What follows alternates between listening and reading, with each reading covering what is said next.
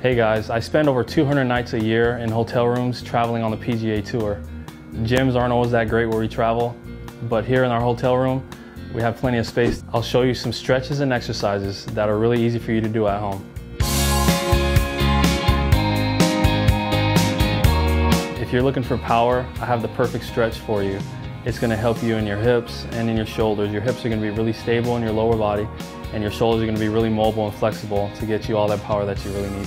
You're going to get into a half lunge, just like this. You're going to look at something in front of you, square up to that with your hips. The outside of your palm is going to be facing away from you, and all you're going to do is tap your hand and just open up just like this and reach as high as you can.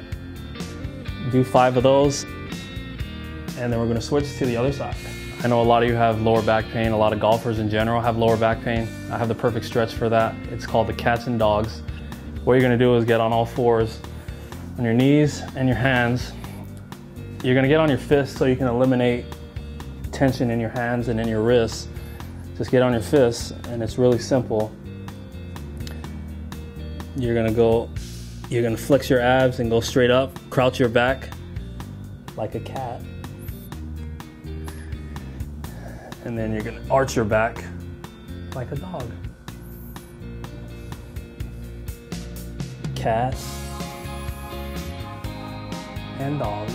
If you only have time to do one stretch before you head to the tee, this is a stretch you have to do.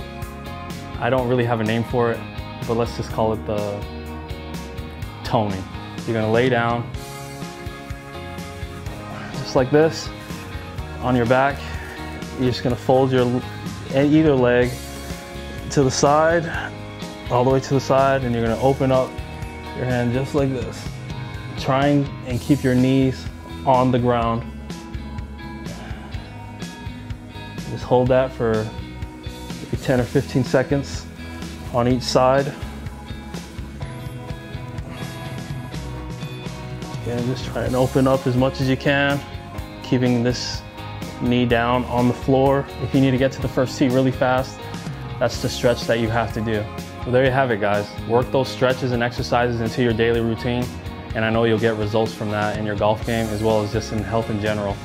But now that I've told you guys how to do all those stretches and things, I've got to head to the first tee, so I've got to go.